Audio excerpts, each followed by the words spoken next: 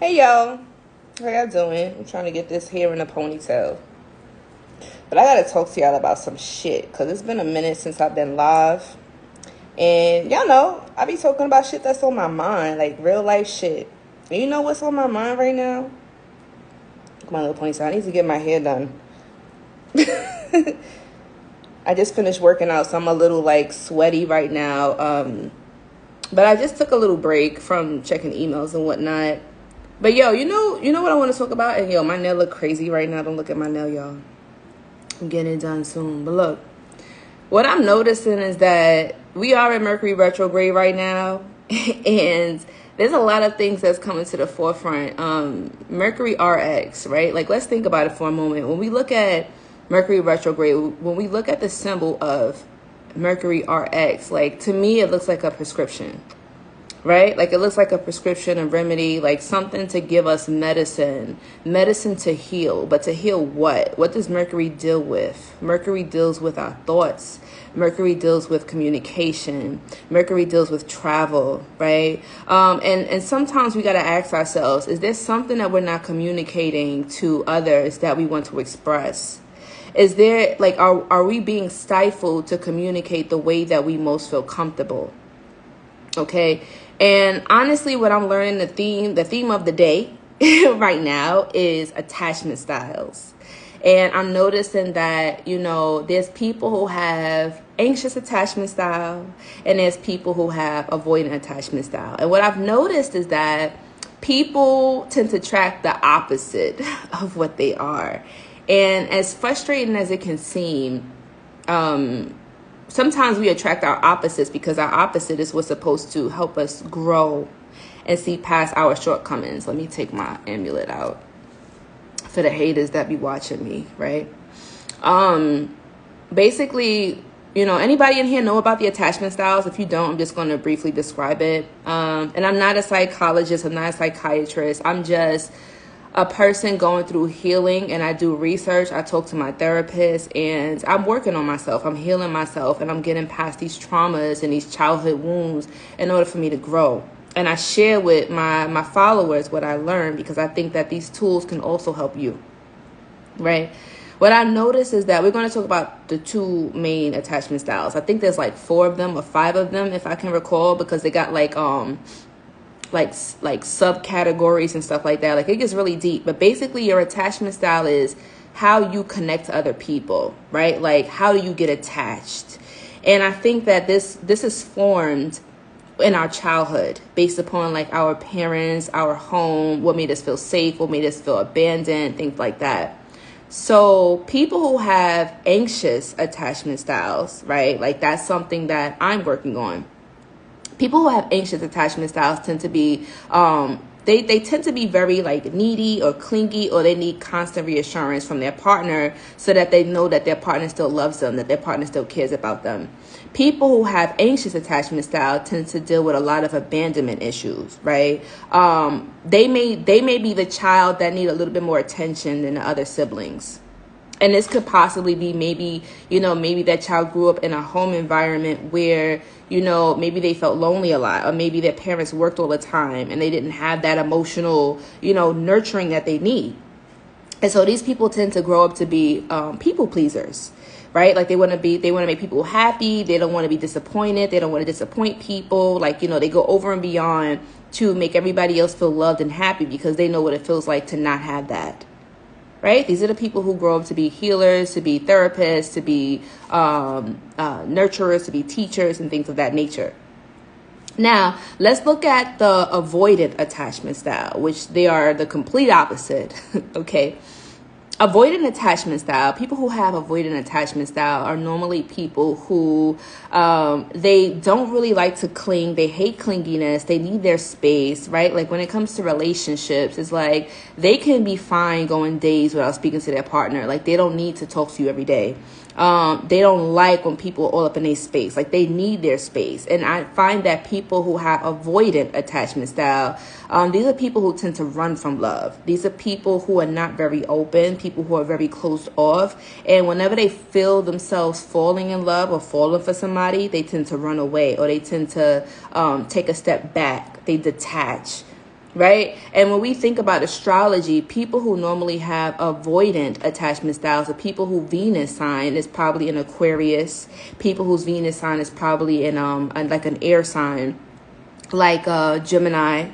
Okay, but I noticed like people, even sun signs, like people who are a little bit more detached, Sagittariuses, okay, who else? Aries, somewhat. Like everybody is different. Like that's the reason why I don't like to say, okay, this sign is just this way, because we got to look at their moon sign, their Mercury sign, their Venus sign. Like all of that plays a huge role into a person's psychology, into a person's makeup, into their traumas, their goals, their challenges, all of those things. Okay. So the question now is, you know, our attachment style is literally ingrained in our psychological makeup. Like you can work towards changing it, but let's be real. Like you can't, it takes more effort to change something than to actually work with it. And this is the thing, like we date people who are the opposites of us because they're here to kind of teach us balance. People who have anxious attachment style must learn from the avoidance. The avoidance teach the anxious people that, you know what, it's okay to be independent, right? You shouldn't be codependent on your partner. Like, raise of hands, how many people in here have ever like got into a relationship or started dating somebody and it's like you hyper focus on this person? It's like this person consumes your mind, you know, like you like, and it's a good feeling. It's like when you falling into that moment, like falling in love, where the brain releases oxytocin, right? It's like kind of like dopamine, serotonin to the brain. Like it feels good to us. This is why people who are in relationships or people who are in love are more attractive. You ever notice like when you get into a relationship or when you're happy in a relationship, it's like here come all your exes, here come all these people want to be in a relationship with you. You know why that is? That's because when you're in a relationship, when you're in love, you are emitting a certain hormone frequency, pheromones, that tells people around you like you're in love. You are more attractive.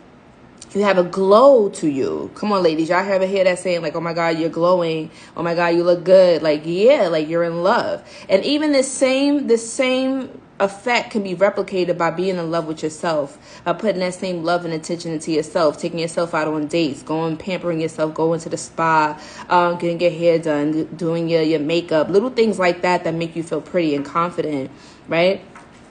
So when we're in love, right? Like when you find somebody, when it's the honeymoon phase, it's like this person is always on your mind. But it might feel good, but it could become unhealthy because, yeah, this person who may have avoidant attachment style might be into you. They might be into you heavy, but you got to realize like not everybody's attachment style is like yours. And sometimes when we're not aware of this, we can push people away, right? Especially if you are anxious, because if your avoidant partner needs space to themselves, that can trigger your abandonment issues, that can trigger your insecurities, that can trigger things within you. And the only way to really heal through this is really to talk about it. It's a vulnerable conversation. And I feel like, you know, this generation has been conditioned to be like, yo, you know, I'm not going to fall in love. Like, you know, I don't want to catch feelings. Like feelings is like a disease now. But it's like, yo, this is a basic human emotion. To feel loved, to feel admired, to, you know, to be in this space of deep like, whatever phase you want to put on it. And I feel as though people who have anxious attachment style need to work towards more so on, you know, codependency issues, hyper focus issues, putting that attention more towards yourself and not making your partner, you know, not becoming a part of your partner, not making your world revolve around your partner. And this is why people who have anxious attachment style tend to take breakups a lot harder than people who are avoidant, right? Because people who are avoidant, you know, they have this wall up, like this psychic, spiritual, emotional wall that's up. And when you're intuitive, when you are empathic, you can feel this wall, right? Like even when people come to me and get readings and they're avoidance, like I can sense the wall and I have to tell them like, listen, if you want me to do this reading for you, you're going to have to put that wall down.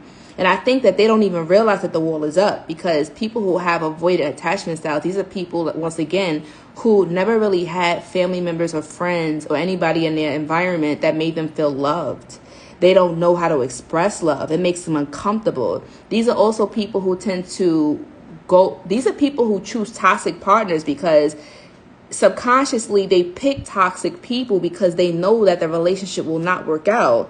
And avoidant attachment people tend to have commitment issues. And so they subconsciously pick partners that they know is not going to go anywhere. They know that it's toxic. They know that this person is not good for them, but they choose it because it's safe to them, because it reminds them of their childhood, of how their mother didn't really love them or how their dad didn't really love them.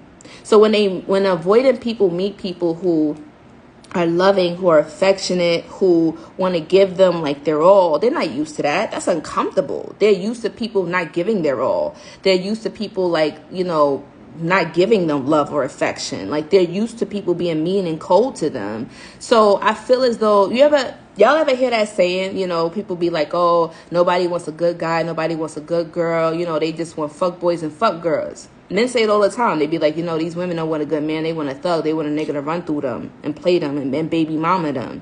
And then we hear the women that's saying like, these niggas ain't nothing, they don't really want to be in love, they just want to play with your feelings and all this other stuff. But we got to look at why we're attracting these people, right? Because obviously you're going to attract any type of people, but it's really about who you allow to stay in your space, right? So when you meet somebody, you intuitively tap in, and if you pay attention, you start to notice like things about them. Like, just start paying attention and observing people. Are they avoidant? Are they anxious? And then you know how to move. Because if you're dealing with a person who's avoidant and you're blowing their phone up, you double texting, you calling them, blowing them up, like it's gonna make them like run away. It's gonna make them be like, yo, why is this person so clingy? Why is this person like thinking about me all the time? Because remember, they're not used to that. Even though they may want it, like their soul may be screaming for it, but because they're so used to being tough, they'll act like, I don't really want this, even though that might be the best thing that they need. And vice versa with the anxious people, avoidance, the anxious people really need to put that time and energy into themselves, right? Like, you got mad love to give, but why are you giving so much love to everybody else and your cup is empty when it comes to you? You feel me? These are just things to think about. And this is what I mean by, like, when we're doing the work, when we're doing shadow work and we're doing healing, like, this also deals with like researching, like reading up on things, learning about psychology, learning about the attachment styles, learning about your love language, right? Learning about your communication style. Because even when it comes to astrology, like everybody likes to look at the Venus sign when it comes to love. But I think that we should also look at the Mars and Mercury sign, because the Mercury sign deals with communication. How does this person communicate, right? Are they openly expressive with their communication? Are these the type of people that will hold things in and not really express it until they can't take it anymore and explode, right? Looking at Mars sign also tells us how people deal with their anger, how people take action, right? If you are more of the go-getter, the assertive one, the one that's just like more motivated, and your partner is not, it could possibly explain why when you look at their Mars sign. Because women, we like men that work harder than us. I mean, that's just me. My Mars is in Aries. Feel me? So with women and men is different, right? Like for a man, you will look at your Venus sign to see what type of woman will be more ideal for you. And when it comes to the man, his Mars sign also explains how he shows up in love, right? When he's in love, how does he act? It is vice versa for a woman. Now, with a woman, her Venus sign is how she acts when she's in love, right? And her Mars sign is the type of male that she's attracted to, her ideal partner, right? When we're talking about heterosexual relationships. Now, because my Mars is in Aries, I need my mate to be more motivated than me. My mate has to have fire. They have to have drive. Like, he got to be a go-getter, because I'm a go-getter, right? It's in my energy. I go for what I want. I attract what I want. Like, that's just how it works for me. If I'm with somebody and I notice that they're lazy, that they want things to come to them, that they don't really take an effort, people that just talk about it but not about action, I'm all about action. So if your words are saying something and your actions is not adding up, I'm not into you. So this is why you have to understand your astrology chart, because it could tell you a lot about why you are the way you are, why you attract certain personalities and people to you, and why certain things just don't work out, why certain relationships don't work out. You feel me? So at the end of the day, I feel as though we have a responsibility to our own emotions and our own attachment styles. And I think that, you know, your attachment style, there's nothing wrong with it. It's not no such thing as a bad attachment style, a good attachment style. It's just like, you know what, God or spirit gave you a certain hand of cards, and you got to learn how to play this hand. You can't be worrying about everybody else's hand, what they got and all this other stuff. That's not going to help you.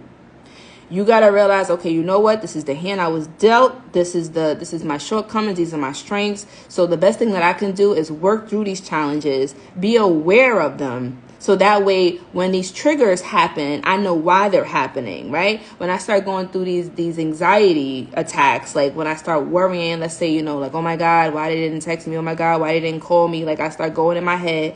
We start creating scenarios that don't exist. Right? Anybody else can understand what I'm saying? Anybody else have like anxious attachment style? Like if you do, y'all probably relate to what I'm saying right now. But it's like, yo, your mind starts creating scenarios that don't even exist. And it's like, yo, if y'all know how powerful the mind is, it's like, yo, your mind can create that reality. Like a lot of the times, like if you're always thinking that your partner is cheating, like let's say your partner is honest, your partner is faithful. But if you're always projecting that energy, you're always focusing on energy, it's like you're creating that reality for it to happen.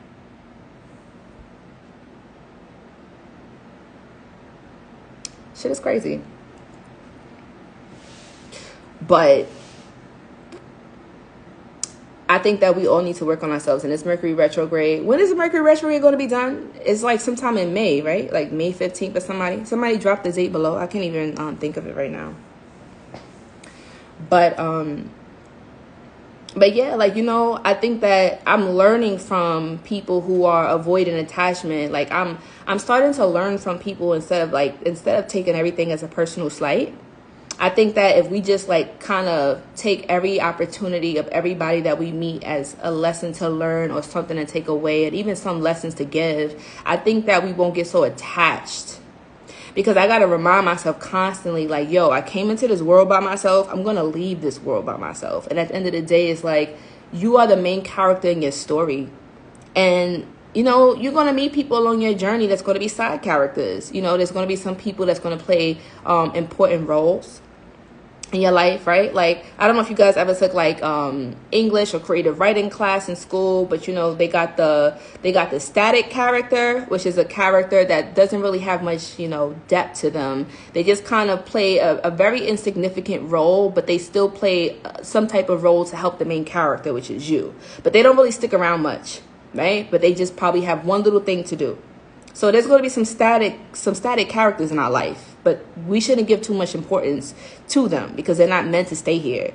And then you have your dynamic character, right? Your dynamic character is like the main characters. You have the main character and probably their love interest, probably their family, probably their close friends, enemies too. Sometimes our enemies play a very dynamic role in our life. And so your dynamic characters, they might not necessarily have to be in your life forever, but these are people that have such an impact on your life that you will never forget them. Like they play a huge role in your spiritual development. You feel me?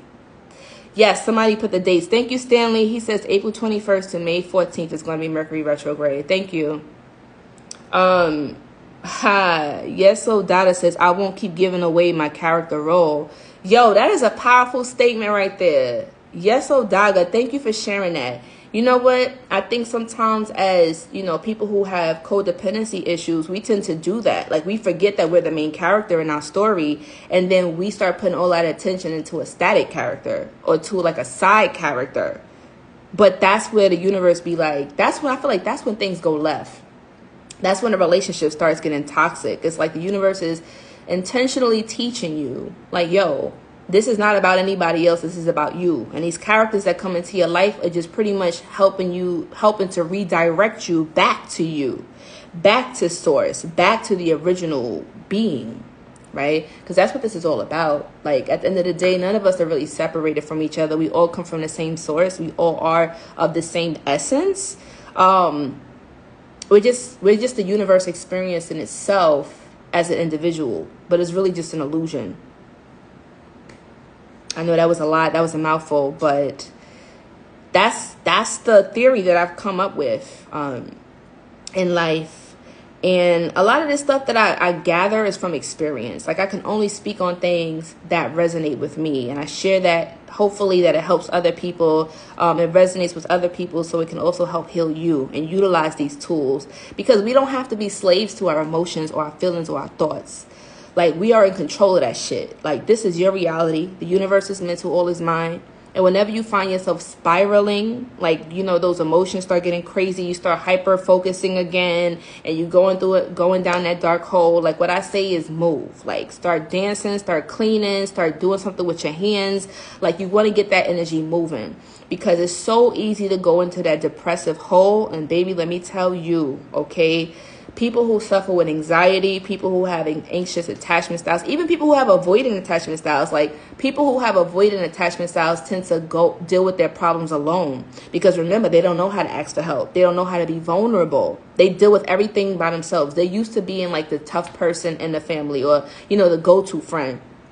So they don't know how to ask for help. They don't know how to say, hey, you know what, I'm going through something right now and I need somebody to be there for me, because that shows up as weakness for them. And they have to be strong. They have to be tough, because this is what they've learned in their childhood. You got to understand, you can't change people.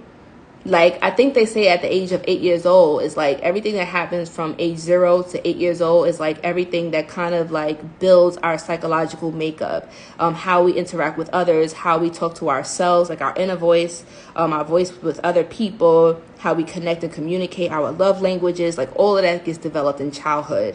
And so that's why when I talk about like healing the inner child, you're literally talking to your child like self, trying to figure out what is it that you need to work on, what is it that's blocking you from finding these things that you want in life. Because a lot of the times when we really just analyze things, we realize that we're in our own way, right? We are in our own way. Like, danger is very real, right? But fear is an illusion. And also our feelings are very real, right? But the truth is, nobody can do anything to you without your consent. Right? Like, we can say, oh my God, you know, he cheated on me. He broke my heart. He did this to me. It's like, okay, yes, this person did some awful things. Yes, this person lied to you. Yes, this person betrayed you. Yes, I know that that's fucked up. But how we respond to that, what they did to us, really is what's important. Right? We can't control what other people do to us. We can't. But we can control how we respond. Now, if this person lied to you, they cheated on you, they betrayed you, if you allow this person back into your life, what message are you sending? Because we always hear, like, they say once a cheater, always a cheater. I think people can change, but I also think that when you allow this person back into your life after they broke that boundary, because it depends on your boundaries, right? Some people don't have any boundaries. And when you don't have any boundaries, you set yourself up for disaster. That's why people who have healthy boundaries, they put things in place and they say, yo, listen, this is my deal breaker. I'm open to a lot of things, but if you lie to me, if you cheat on me, if you betray me, it's a wrap. And you got to stick by what you say.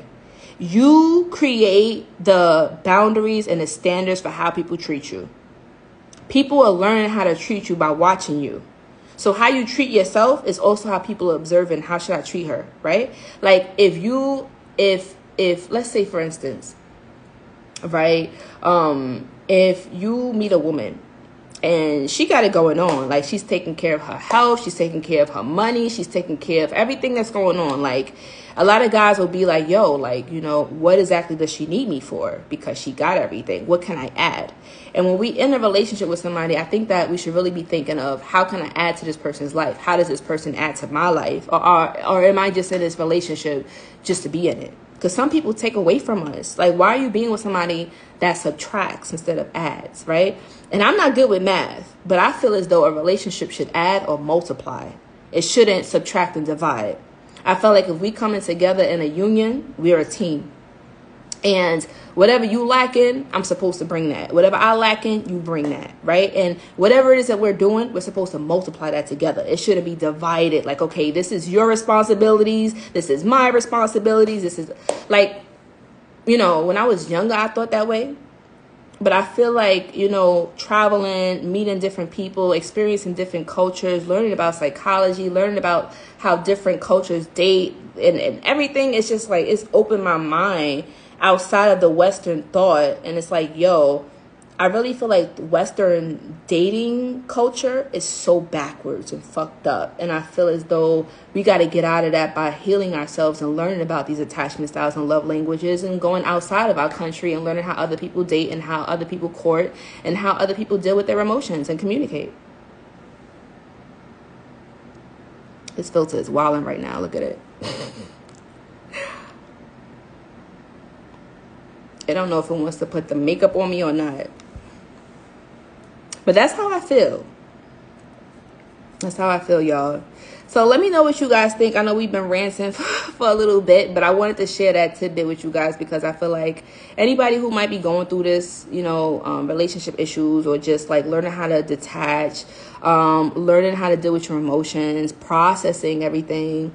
I know it's a lot, but I feel as though, you know, just by educating yourself and being aware of your triggers, you're already ahead of the game. Facts. Word, filter's bugging out, right? It was Carlos. But yeah, that's Instagram for you. They've been bugging for a minute. But that's really all I have to say, y'all. That's all I have to say. And yeah, drop your comments below. Let me know what you think. Are you more of an anxious attachment person or are you more of an avoidant attachment person? Let me know below. Until next time, Conjure Queen signing out. Peace.